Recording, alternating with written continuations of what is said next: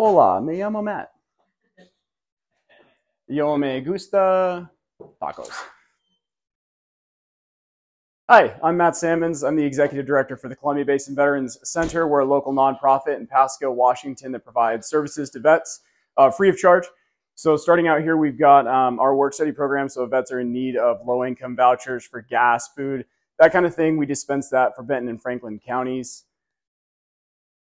And then moving on down the hallway here, we have a veteran service officer who's county certified. He has an office here so he can help people get their claims, veterans who are in need of that kind of thing, dependents as well. And then as far as services offered here on site, we've also got some offices in the back. We've got a VA outreach specialist that can help vets get familiar with what they may or may not qualify for. That's what we do here in-house. We've also got a transitional housing program through the VA, the GPD program, up to 2 years for vets who are in need of housing and stabilization.